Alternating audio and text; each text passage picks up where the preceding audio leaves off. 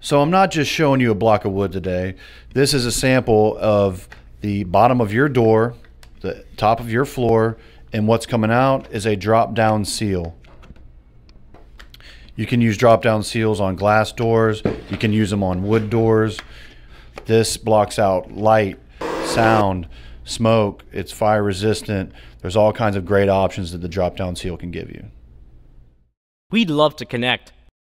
So browse our house page for design ideas by searching us in the Find a Pro section. For updates, give us a follow on our Instagram page, save our pins on your Pinterest profile, and if you have any questions at all, feel free to chat with us on Facebook.